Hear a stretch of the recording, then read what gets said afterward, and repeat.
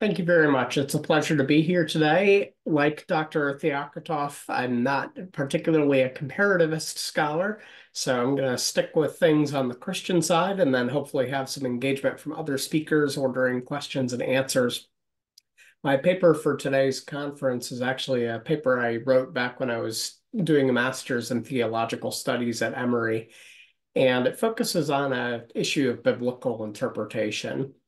There's a seminal verse in the very first chapter of the book of Genesis where God gives Adam and Eve dominion, quote, over the fish of the sea and over the birds of the air and over every living thing that moves upon the earth, end quote.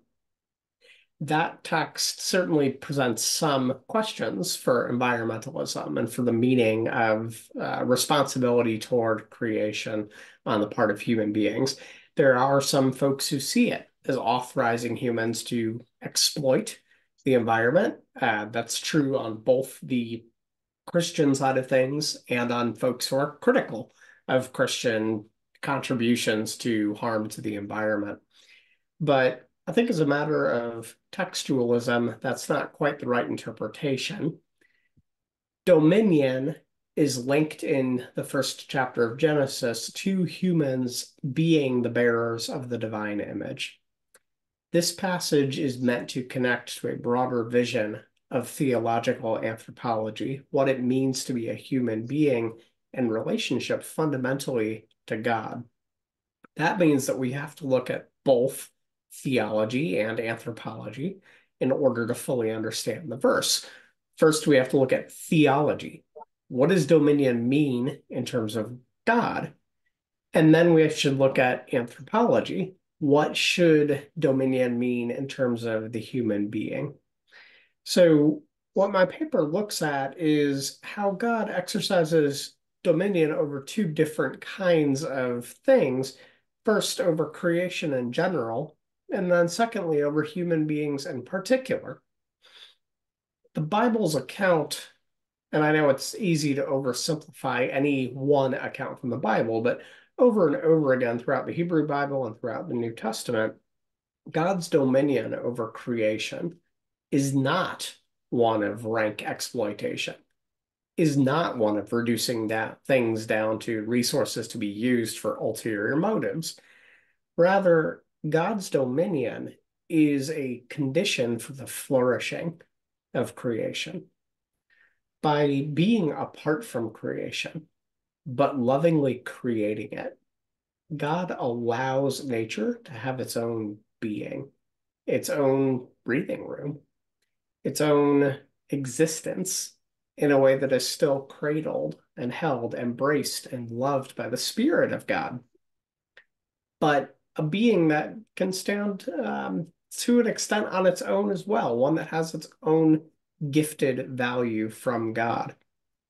Nature, in turn, throughout the Christian and Jewish scriptures, is described as rejoicing under God's dominion, that God makes things grow, that he makes his creatures delight, that he feeds them, that they have life when he sends forth his spirit, that creation benefits from being within God's dominion. It's not that God's dominion is exclusive.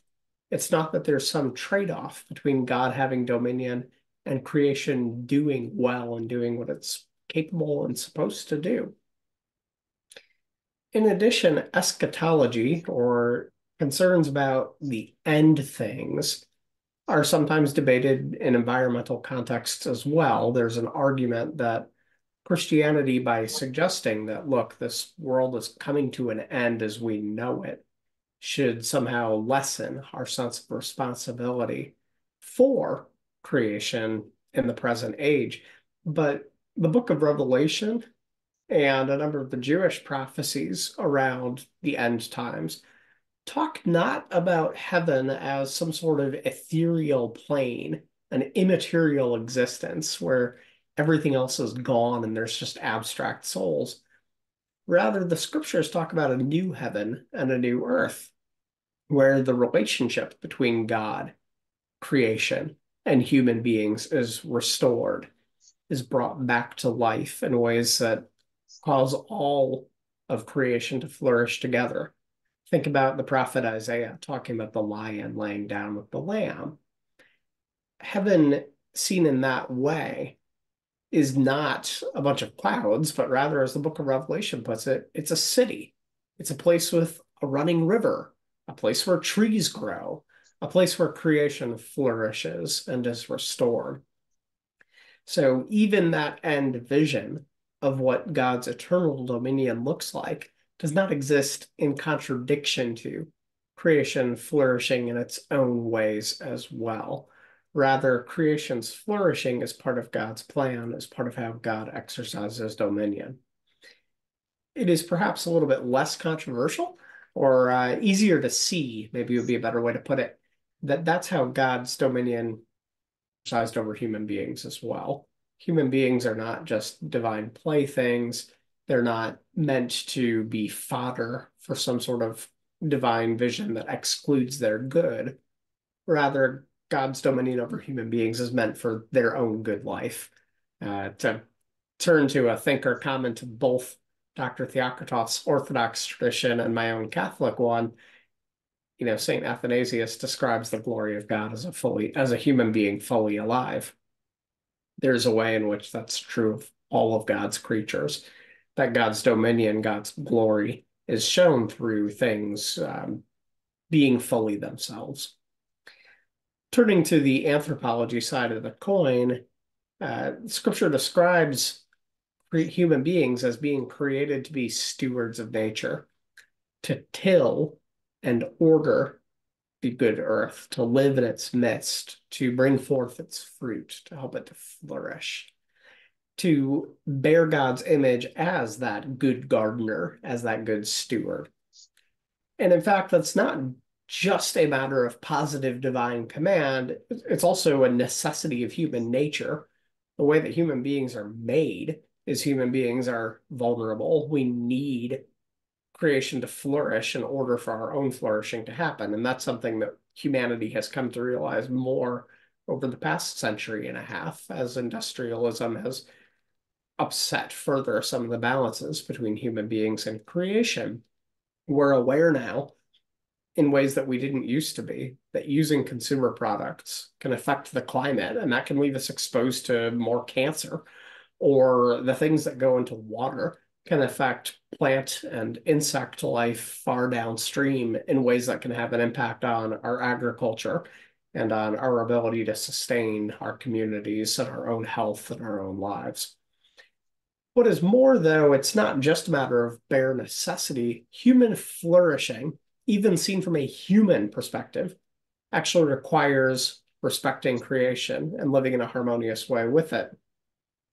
I talk in my paper about Josef Pieper, the post-war German Catholic philosopher, who talks about how to be human, to have a human spirit, means the ability to relate to creation beyond just immediate needs. He describes how animals have the ability, sometimes in very ingenious ways, to relate to other things in order to reproduce, in order to find shelter, in order to evade predators, in order to get food. Human beings alone, though, can relate to things in an abstract, in a spiritual, and a transcendent way. And therefore, he says human beings actually have a world, not just other things that they can exploit, but rather an entire world that we inhabit. The insect expert E.O. Wilson, Harvard biologist, coming at this from a secular angle, talked about the human tendency toward biophilia, or a love of other things that live. And even though he wasn't religious himself, he talked about the sense of human fulfillment that comes from living in the midst of other creatures and being together with them. So seeing that bigger picture of theological anthropology is important context for understanding that verse in the first chapter of the book of Genesis conferring dominion. If dominion is God's gift and mandate to humanity, and if it is part of how we bear the image of God in the midst of creation, then it's meant to be something that supports mutual flourishing. not something that authorizes us to be abusers of creation. So I hope to be a good steward of this morning's time. So I'm going to turn things over for questions there. But it's, again, been a pleasure to be able to be a part of this conversation as um, somebody who's doing a little bit more formal lawyerly discourse now and a little bit less of the theology side of things. This has been really refreshing for me and has helped to make my spirit flourish as well, and hopefully has contributed something to you all as well. So thank you.